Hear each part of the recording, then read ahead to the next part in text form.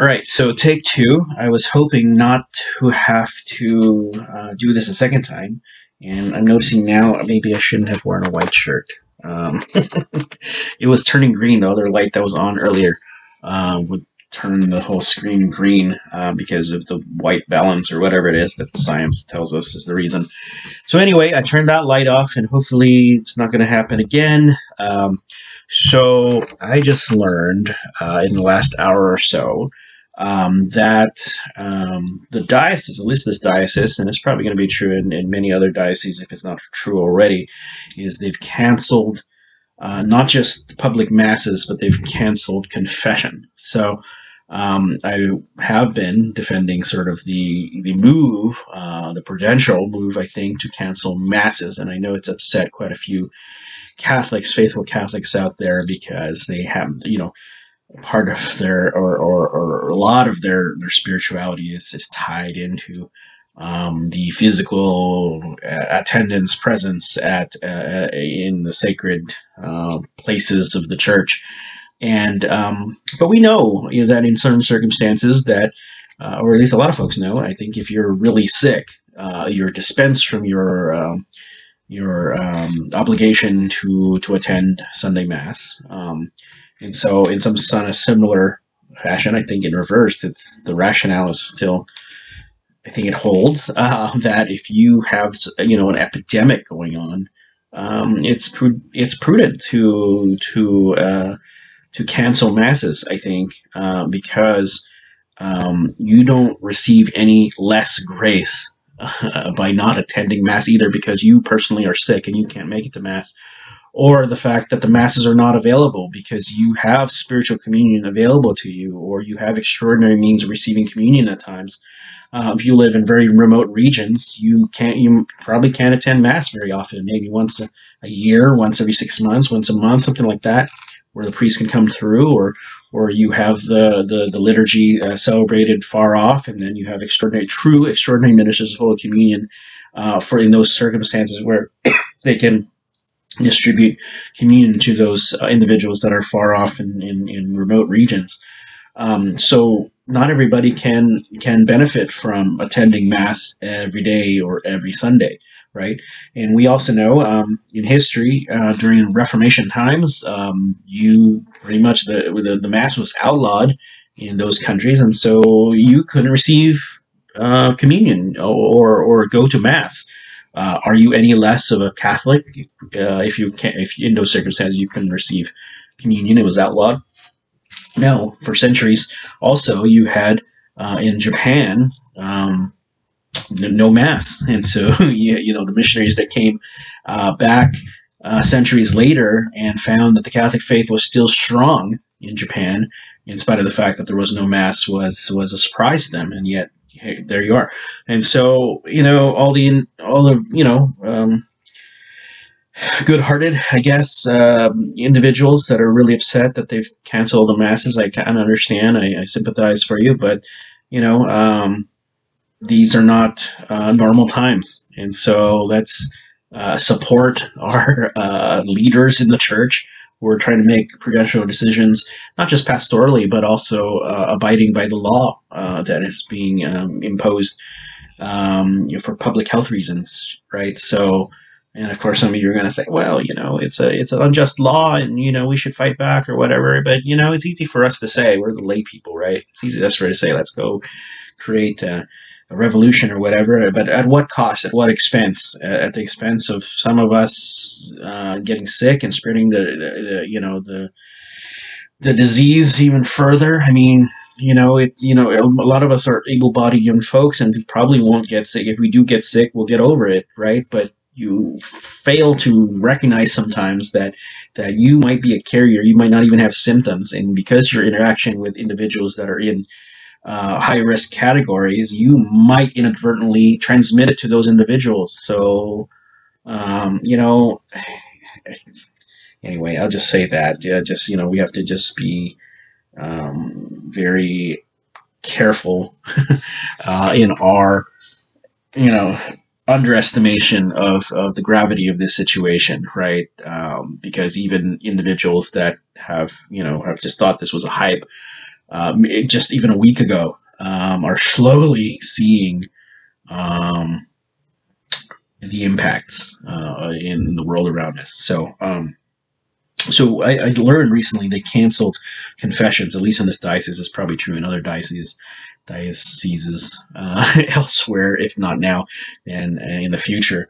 And so a parallel concept of I would say a parallel concept of, spiritual communion, which I think people already are familiar with, are aware of, is the concept of perfect contrition. And I don't know if that's still being taught in catechism classes or whatever.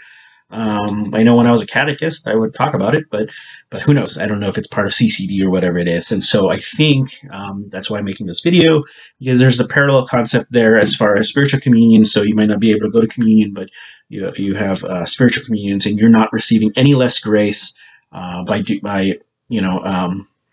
performing acts of spiritual communion.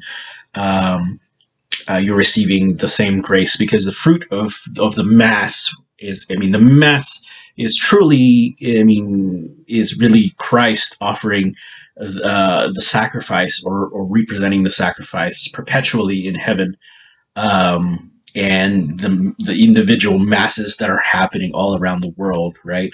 Private Masses at this point, probably in many places, are that same one Mass, right? And so when we receive grace from receiving communion, it's the grace that's a fruit of that sacrifice of Christ on the cross that's offered on the altars in time, perpetually until the end of time.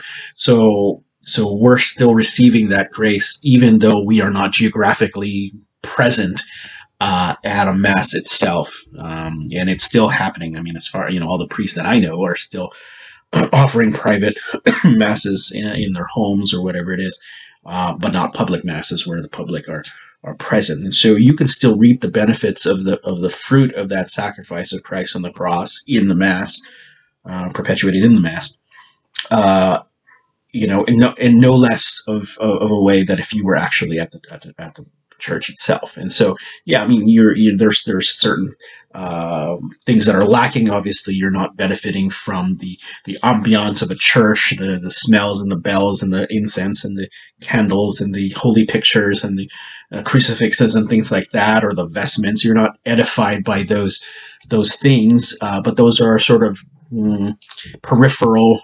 They're part of the meal, but they're not the meal itself, I guess you can say, or it enhances. I guess it's like MSG or salt or whatever. It enhances the flavor of the sacrifice, but it's not necessarily essential, I guess you can say. So when it comes to confession, right? So what is sin? Well, sin is essentially, it's an offense to God, right? So it's transgression of God's law. And you can open up or Google any kind of examination of conscience, and what you'll find in those lists, it typically goes into the Ten Commandments, it goes into the Beatitudes, it goes into the precepts of the Church. Those are the typical lists that you'll find in an examination of consciences.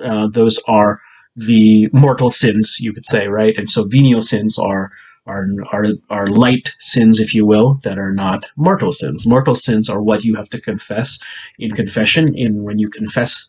So, okay, all of us are born with original sin, right? So we know that, right? So baptism, at baptism, we are forgiven of that original sin. We are infused with the theological virtues of faith, hope, and charity, all that stuff you probably already know. And so we're saints, we're saved at that moment, right? But after baptism, the commission, I suppose, or I suppose even omission, right? So you can sin by commission and omission, right? Of mortal sins, so mortal sins that are in those categories, in those examinations of conscience, destroys the life of grace in our souls, right? And so it separates us, right? It destroys that relationship we have with God in terms of justification, right? So that idea, that concept of justification. So we're right with God. If we were to die at the moment and we're justified, we would go to heaven. We might have a brief pit stop in purgatory, but we would be justified. We'd be going to heaven. But if you commit mortal sin, it destroys that life of grace, and so it separates us from union with God. And so we must go to we must go to confession to restore that relationship with God, right? So I think most everybody already knows about that piece. Venial sins, you don't have to. I mean, sacramentals can forgive some sacramentals, like even just dipping your finger in the holy water forgives venial sins. You could say, certain prayers. It forgives venial sin. It's not required to confess venial sins. The life of grace is not destroyed when you commit venial sin. So you're still justified. You're in a state of grace. Still, you can receive Holy Communion. You cannot receive Holy Communion if you're not in a state of grace. You have mortal sin on your soul. So you have to go to confession, right? And so confession has to be auricular. It has to be heard face to face. Well, I shouldn't say face to face. It should be sort of in person, I guess is what I'm saying. You can't do it over the phone, is what I'm saying, or email, or Zoom, or Skype, or whatever it is, right? You have to be present in the vicinity of the priest, because the priest has to give absolution, and so it has to be sort of geographically close, I suppose. You could say. So what do we do in this time that you can't go to confession unless you're in danger of death, right? So what I'm saying is there's a parallel concept to spiritual communion, which is perfect contrition, which maybe a lot of folks, maybe some folks don't know about, and so that's why I'm making this video. So I have a few resources here, and I just quickly pulled them off my shelves because I think it's important to share this information with you. So the first resource I would share is this. I probably can't see because it's backwards. Maybe there's a way for you to see it flipped when you actually watch the video. But anyway, so this comes from Father James Buckley. He's an FSSP. I think once upon a time he was a Jesuit. I had the benefit of meeting him when I visited the FSSP when I was discerning almost 10 years ago. So I think that's when I picked up this book. So in this book, Catechism for Making Good Confession, I'll just read it to you because, straight from the horse's mouth, I guess you can say. So he writes, Father James Buckley writes, quote, "There are two kinds of sin that a man can commit, mortal sin and venial sin. Mortal sin is a grievous offense against the law of God, which destroys the life of sanctifying grace. Venial sin is a less serious offense, which does not destroy the life of sanctifying grace. Because the sacrament of penance was instituted to restore the life of grace lost by sin, the distinctive purpose of this sacrament is to remove mortal sin. Consequently, a penitent must confess each one of his mortal sins. He must therefore not only tell the priest the kind of mortal sin that he has committed, but also the number of times he has committed it. Moreover, the Catechism of the Council of Trent insists that, quote, "We should not be satisfied with the bare enumeration of our mortal sins, but should mention such circumstances as considerably aggravate or extenuate their malice. Thus, if one man killed another, he must state whether his victim was a layman or an ecclesiastic. Or if he has had sinful relations with a woman, he must state whether the female was married or unmarried, a relative or a person consecrated to God by vow. These circumstances change the nature of the sin," end quote. Continuing with Father Buckley, "One may confess venial sins, but is not obliged to do so. If the penitent has no mortal sin to confess, however, the confession of a venial sin is sufficient for the grace of the sacrament. One may also confess sins that have already been forgiven. Pope Benedict XI said that although there is no necessity of confessing sins against, nevertheless we nevertheless we judge it salutary that the confession of the same sins be repeated because of the shame, which is a great part of penance." One more paragraph, sorry. "The removal of mortal sins, which is a purpose of the sacrament of penance, also explains its necessity. The Council of Trent said, quote, "For those who have lapsed after baptism, the sacrament of penance is as necessary for salvation as the sacrament of baptism for those not yet baptized. For those who fall into mortal sin, there is no other means for salvation than the remission of this sin. But the remission of mortal sin can only be found by the power of the keys exercised in the sacrament of penance," right? So I believe the classic apologetic for confession. It's in the Bible, right? Confess your sins to one another. Is in the first epistle of John, I believe, at the end, chapter 20. So if that's not correct, fine. I'm pretty sure somebody's going to correct me. Look it up. Anybody can Google apologetics, Catholic apologetics for confession. It's in one of John's writings. I don't think it's in the Gospel. It's 1 John 20 something at the end. So there are a few other things I want to share, just to elaborate further. So Father Buckley doesn't really go further into. Because what he's selling is sacramental confession, and why it's so important, because this is basically a examination of conscience. He doesn't get into perfect contrition, which is kind of what I'm talking about here, because we can't access confession unless you're in danger of death in this diocese of San Bernardino for the circumstances that we're in now. So the first thing I pulled off my shelf, and I'm pretty sure I have tons of other books, because I have like 2,000, 3,000 books out there on my shelves, and I haven't read all of them. I haven't read most of them, to be honest with you. I've spot read quite a few of them. And I don't know what other books that might be even more appropriate to talk about this stuff, but or to support my case here. Anyway, the first thing I pulled off my shelf was this book. It's one of the first Catholic books when I first came back to the Catholic Church. I don't know if you can see that. It's a little bright. So Our Sunday Visitors, Encyclopedia of Catholic Doctrine. It's not quite a traditionalist book, but Our Sunday Visitor is not too bad, actually. Who's it edited by? Russell Shaw. So he's, I believe Russell Shaw is I shouldn't say. Some of you might throw it out just by knowing his association. But anyway, he's a member of Opus Dei, whatever. So it's pretty conservative, to say the least. So in this section, in this encyclopedia on sin, let me see what the article is called. Sin, page 627, starting on 627. But it starts talking about perfect contrition here. So I'm just going to read the section that's relevant, I guess.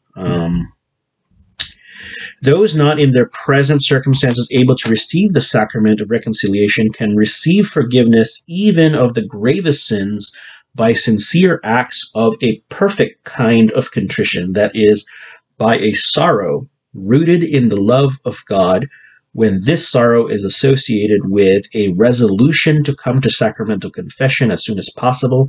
Those who do not know of the necessity of the sacrament may receive forgiveness by acts of perfect contrition, which would implicitly involve a willingness to do all the Lord requires. Since mortal sin is an evil with such bitter consequence, the teacher of faith must instruct people in ways of avoiding it. Often people travel the path of mortal sin by way of venial sins. Venial sins are less serious than mortal sin, because they are less evil kinds of acts, such as impatient words or somewhat selfish acts that are neither in the service of love nor simply incompatible with love of God and neighbor. So maybe hoarding toilet paper, for example, is a venial sin. I don't know. Maybe it's a mortal sin, according to some priests. Or sin can be venial even if the act is of a gravely sinful kind, if one is less guilty because he acted without sufficient knowledge or freedom. Oh, so that's another point that's very important. You need to recognize, so mortal sin, so whatever it is that is arguably a mortal sin, depending on which examination of conscience you're using. There's three conditions that make it mortal, right? So it has to be a grave matter. You had to have knowledge that it was grave matter, and you freely did it, right? So if there's any deficit in those three, obviously if it's not grave matter, it's not a mortal sin. If you didn't have knowledge of it, then how could you be responsible for a law that you weren't aware was a law?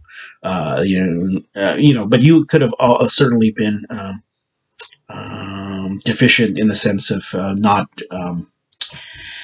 educating yourself when you had access to the materials of knowing what a mortal sin was, and so you might have other transgressions there of not availing yourself of that information. So again, mortal sin requires that it's grave matter, knowledge of it as being a grave offense, and then you have to freely do it. So if there's any circumstance that limits your free exercise of your will or whatever it is, and you did it out of coercion or manipulation or something like that, it might mitigate some of that responsibility for that mortal sin. A great example, which I think we've only in the recent decades have appreciated, is mental illness, right? So there was a time where if you had a successful suicide, right, you wouldn't be able to access burial rites or having a funeral in the church or being buried in a Catholic cemetery because it was seen as a mortal sin to take your own life. Well, with the advent of psychology, I guess, or the understanding that there are mental processes going on which kind of limit perhaps the free exercise of your will in the actual commission of taking your own life or even somebody else's life, it might mitigate the gravity of that or your responsibility or culpability is another word for that sin itself. So you can delve deeper into those concepts. You do that on your own time. Catechism of the Catholic Church, right? So again, a lot of traditionalists probably won't like these quotes, but hey, it's still in line with the traditional teaching of the church. Why not? Or I shouldn't say not like the quotes, but not like the source, right? Catechism of the Catholic Church. This is the second edition. I don't know if they came up with a third edition, but in any case, on page 364 of at least this edition, I should say the paragraph then. Let's see. Paragraph 1450 to 1454 under a heading that says the acts of the penitent, right? On subheading contrition. So starting at 1451, among the penitent's acts, contrition occupies first place. Contrition is sorrow of the soul and detestation for the sin committed, together with a resolution not to sin again. When it arises from a love by which God is loved above all else, contrition is called perfect, contrition of charity. Such contrition remits venial sin. It also obtains forgiveness of mortal sins if it includes the firm resolution to have recourse to sacramental confession as soon as possible. So yeah, that's the one thing. So commit an act of perfect contrition, as described in the two things I've already read, right? But you also have to have this intention to go to sacramental confession as soon as possible, as soon as it's made available. So whenever this ban or whatever you call it is lifted in this and other dioceses, then you can certainly you would certainly have an obligation to then receive communion. In a similar fashion, like if you're in a life-threatening situation, there's a priest available. He might be able to. He might do a what's called what do they call it? I forgot the term.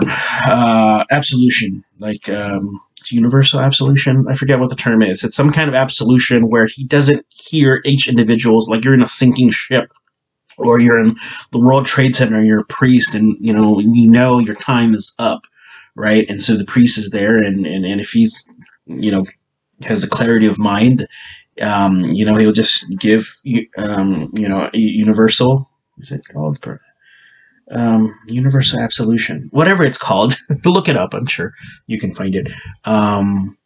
He's able to give absolution without hearing your confession, with the assumption that if you survive through the sinking ship, you would go to confession and confess all of those mortal sins. Right, so you're then responsible for going to confession again, or going to confession the first time for those sins, even though you've already been absolved of those sins. So anyway, there is a reference here, reference 51. When you look at reference 51, it says Council of Trent, 1551. That's probably the year, and then it has reference to Dia 1677. So that's usually Denzinger reference. So Denzinger is a book. And so my first Denzinger was this book, published by Loreto Press, right? So you might have this on your shelves, Denzinger.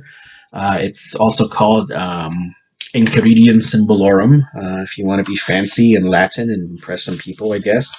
Not so impressive these days. There's a lot more people who do apologetics and Latin studies and stuff, so it's not impressive as it was 10 years ago when I was doing this stuff. So the thing is, when you look at, I don't know, I'm still trying to figure out why this doesn't align. So this is the last edition of not the last edition, but this is like the 1960s edition of the Denzinger. And I looked at 1677, and there is no reference to venial sin or mortal sin or perfect contrition in this book. And so, but I did find something interesting here, so I'll go back to this. So I actually had a discussion with a friend of mine. I guess he would consider himself a friend of mine. We were talking about limbo and the idea of limbo. I wouldn't say doctrine or dogma of limbo because it's never been defined, right? So I said, well, read the Denzinger or whatever. So he found a modern or new edition in Latin and English published by Ignatius Press. Anyway, so I think it just came out a few years ago. So it's a cool volume, much larger. If you want to impress more people, it has the Latin in it. But, you know, it is here. So for whatever reason, the new Denzinger numbers refer to this latest edition, but not the old Denzinger. So I guess if you're looking at an older document prior to the publication of this, it would reference the numbers that are, or the, you know, the numerical convention that this old edition. Anyway, so 1677 says this. And it comes from the Council of Trent, quote, Moreover, the council teaches that although it sometimes happens that this contrition is perfect through charity and reconciles man to God before the sacrament is actually received, this reconciliation nevertheless is not to be ascribed to contrition itself without the desire of the sacrament, a desire that is included in it, right? So it harkens this language of desire thereof. It's also parallel to, you know, the debate on the three modes. I should say modes. Basically, there's a group of traditionalist Catholics who reject the idea of baptism of blood, baptism of desire. They're called the Feniites, and they don't call themselves this because it's like a derogatory term, but folks, traditionalists call this group of traditionalists the Feniites. They follow the teachings, at least at some point, the teachings of Father Leonard Feeney, who was a priest. I don't know what order he was a priest of. Anyway, there's still some groups that are associated with his lineage, I guess you can say, of his teaching. And some of them have reconciled, I guess, fully with the church or whatever. Maybe that's not the right term either. Some of you will hate that term because it sounds like they're schismatic or something like that. But in any case, they reject the idea of baptism of blood, baptism of desire. And if you look at the Council of Trent and the Catechism of the Council of Trent, it talks about the necessity of baptism or its desire, right? So there it is in the Council that you can be baptized either by water, or if in circumstances where you cannot get to the water, you are baptized in the sense of the desire for it, the desire for baptism, and not being able to actually getting water baptized is of the same level as, or has the same effect, I guess you can say, as water baptism, right? And so this language seems to harken the same kind of concept. So my point is to say, confession forgives one of mortal sin, or in extraordinary circumstances like the one we're in now, the desire for it is of the same level. But of course, you need to run to the sacrament of confession as soon as you can, whenever it is readily available. So I did look up in this old edition of the Sources of Catholic Dogma, Denzinger, and I looked up Council of Trent. So I found this section. So if you have this older edition, you could probably start reading it. Page 255, reference number 807 and following, or within this paragraph.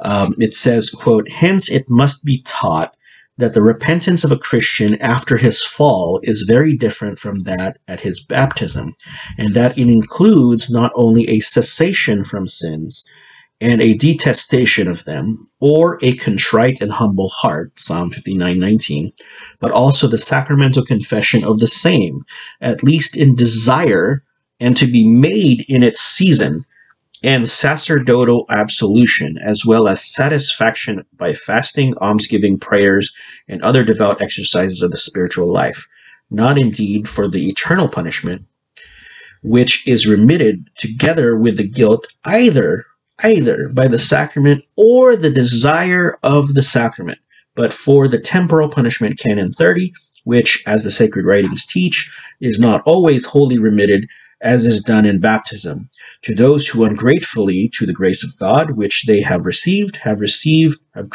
the Holy Spirit, Ephesians 4:30, and have not feared to violate the temple of God, 1 Corinthians 3:17. Anyway, to summarize, I'm already at 30 minutes. Holy cow. Anyway, is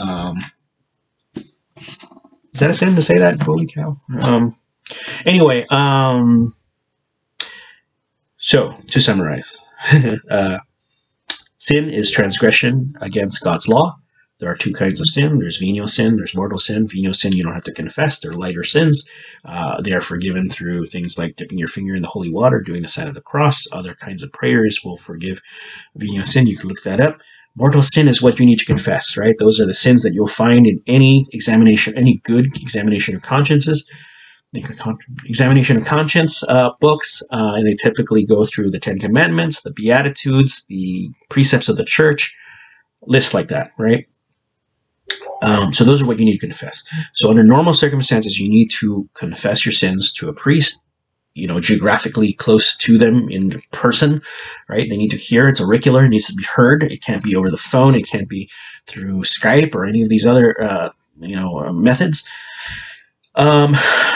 And you get, you have to hear the absolution, and he needs to give you some sort of penance to satisfy the temporal, right? So there are two effects of sin, mortal sin. There is the spiritual effect. There's the temporal effect, right? It's the offense against God, which is forgiven at absolution, right? So that's fine. But then there's sort of the temporal effects of sin, which you need to make up for. In the form of, like, if you stole money, then you have to pay it back. If you have, I don't know, whatever the priest assigns you to satisfy for that temporal offense, right? The temporal side of the offense. So there's that. But under extraordinary circumstances, like a circumstance we're in, confession is not available. You need to be able to. Your only recourse at this point would be to have perfect contrition, which I've read all the resources. So if you're only listening to this part of it, rewind. Perfect contrition is, I'm not going to repeat myself. I already talked about it. You do that, and so I'm already getting fatigued now. At this point, you have to also have this desire for receiving sacramental confession as soon as possible once confession is available again, readily, right? So hopefully that was a good summary. I'm not sure. My mind is already, I had a long day of work already so far. So hopefully this video was helpful. I'll end it now because it's already approaching 34 minutes. So God bless you and stay safe. Wash your hands for 20 seconds at least. Don't congregate in more than yourself, right? Don't unnecessarily, just to be in support of everyone trying to get over this crisis or whatever it is that's going on. Let's get it over with as soon as possible. The longer we drag our feet and resist, it takes longer to get over this if we're not all cooperating with each other. And of course, take advantage of your spiritual tools, not just your medical, scientific tools. God bless you, and good night.